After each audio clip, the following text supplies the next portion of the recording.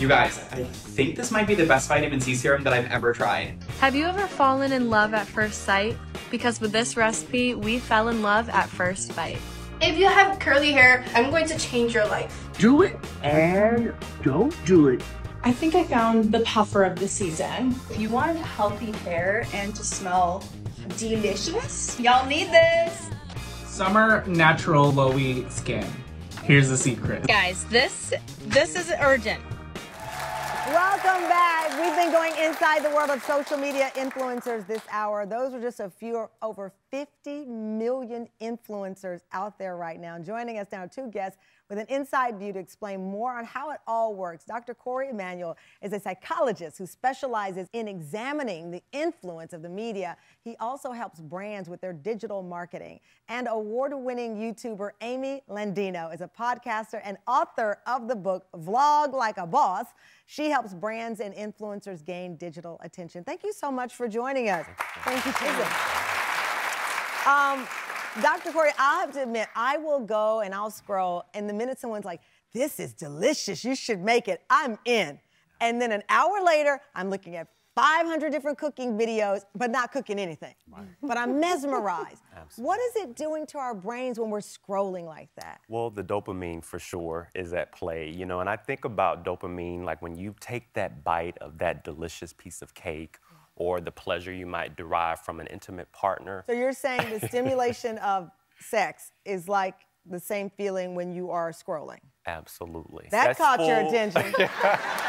Amy, you know, if this is all very strategic, even though those videos look like they're spontaneous, this is curated content designed to lure us in. Yeah. When you're working with a brand, is that what the brand is looking at? When a brand is thinking about what kind of content they want to put in front of you, it's all about relatability. And so that's what the algorithm is helping with, is generating what you want to see. The dopamine that we're talking about is to make you happy every time you open the app. So when a brand wants to work with an influencer so that there's greater exposure for a product through that content, it comes down to who do they talk to, how do they continue to make their audience happy, and how can they make their product relevant in that conversation. I'm curious because I'm old enough to remember when there were stories about the grocery store sending subliminal messages, or the grocery store was structured to make you want to buy more. Yes. That's the same thing with social media. I love how you put that, because that is the analogy. You think about what's at eye level for someone at the grocery store, that's kind of what the algorithm is doing for you. But your phone is, so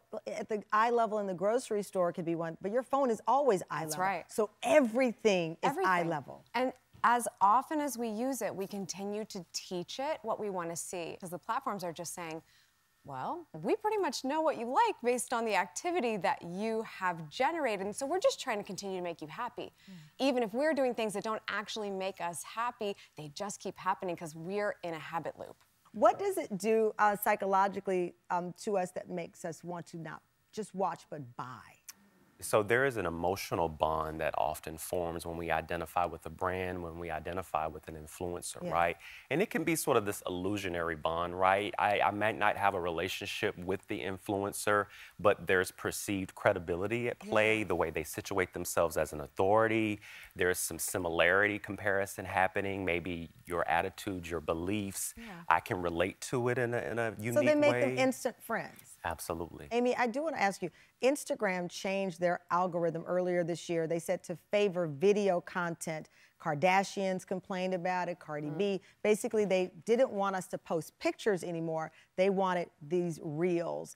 And Instagram then later said that they would regroup and not prioritize that. Why did that hit a nerve? Because I heard people everywhere saying, my likes are down, what's happening? And they're all complaining about that and measuring themselves by the likes. Well, it's really funny because if you asked Instagram, they probably wouldn't admit to them not wanting you to post photos anymore.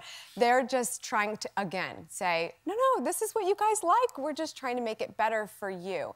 They're clearly looking at their competitors. They're seeing where the attention is gravitating. When you think about the different platforms that are heavy hitters in video in particular. Because video is where it's at now. It used to be post a picture, everyone liked your cute picture. Now, it's all about the video. When you think about sustaining the internet and attention, it's all based on advertising. How do you keep advertising attention there? Video does that really well. Where do you think the next the next direction of social media as we become more consumed with it? Well, I think it's really that we're all becoming influencers. Yeah. You know, we heard from the micro-influencers, you don't have to have 1 million followers.